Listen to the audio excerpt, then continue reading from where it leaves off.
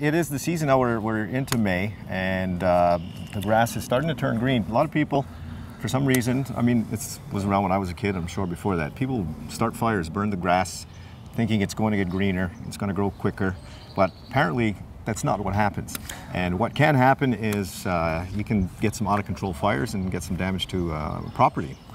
Yeah, and you know, I think there's less of it this year. I think people are starting to pay attention, but there's still concern about fires and the smoke and all of this. And you know, we've done some work in the last few days to get some information out to the community. That's right. We spoke to Arnold Lazare, who is the Director of Public Security over at the Community Protection Unit. We'll go to that piece right now. People seem to think that by burning their grass, they make it turn greener faster. We know that's a false impression. It's an urban legend. We are discouraging anybody burning the grass because every fire has the possibility of getting away. We've got documented cases where fires got away and did a lot of damage. Nobody can predict the future, and while people may take all the precautions in the world, it may or may not be possible. So the only way that you can prevent a grass fire from getting away is by not setting it.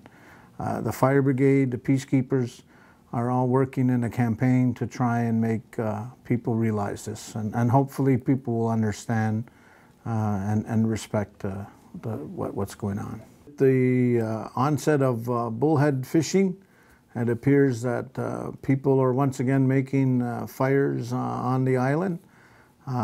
It's been somewhat of a tradition, and we would just like to take this opportunity to remind people that the bonfires have the ability to get away, and if they're going to do it, they should do it in a way that does not cause more destruction. We don't recommend they burn tires just because of the pollution it gives off.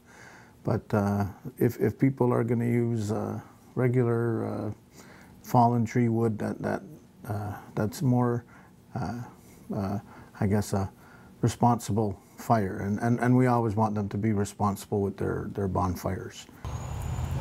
Well, speaking of fires, Joe, you live pretty close to Johnson's Beach, and of course along both sides of the what they call now Recreation Bay. People bullhead fish. That's another long-standing tradition here in Kahnawake. And when they fish, it's nice to have a little campfire going, but sometimes it gets a little crazy.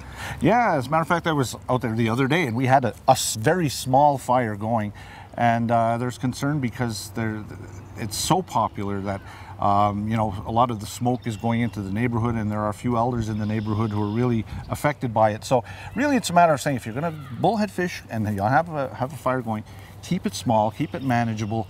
Don't have these giant funeral pyres going, you know, just have a little fire. And when you're done, make sure it's shut out, because what happens if you don't, that's when it really gets smoky. Yeah. So be respectful. That's all we're saying. No one is saying don't have a fire. Bring some marshmallows, catch a few fish, and have a good time. There's some people, though, who believe that the bigger the fire, the bigger the fish. But there's no truth to that rumor either.